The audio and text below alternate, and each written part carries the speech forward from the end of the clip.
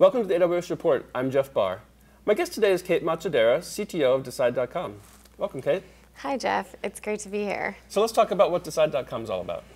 So we are a next generation consumer shopping experience. So we use data from all over the web to help consumers decide what to buy and when to buy.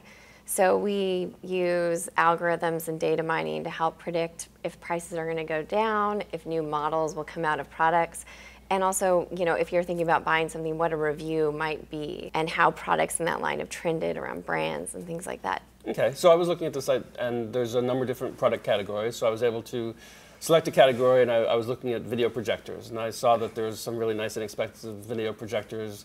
I can then choose that. I can say, this is the pricing history. This is when it was obsoleted and so forth. Where does all that data come from?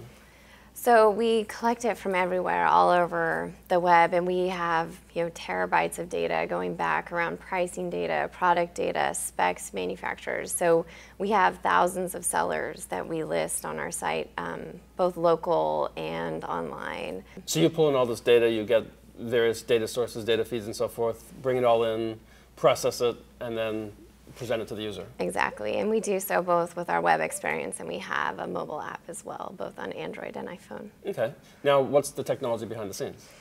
So we're all in with AWS. Awesome. But we do have, obviously we're doing machine learning and data mining, so we extensively use EMR to do some of that. Behind the scenes, we're a really standard kind of service-based architecture. And so we have services powering the data, which is largely loaded from flat files in S3, and then the clients serve the data from those. So as a startup, how does AWS help you? Well, with us, we're constantly developing new algorithms and different hypotheses around, improving our predictions and improving, the data and the way we show it to consumers. So AWS allows us to just use the parts that are important. So we can say, we want to test these 5 things.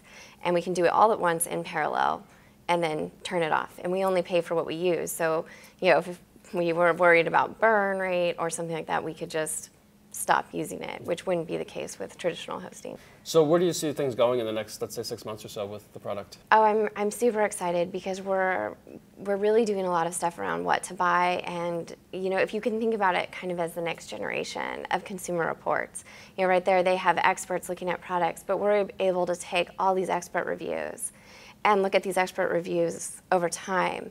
And I mean, just think about it. If you were to go buy a new dishwasher tomorrow, do you care about the reviews on that dishwasher? You sort of do, but what you really want to know is how has this manufacturer done the last 5 years?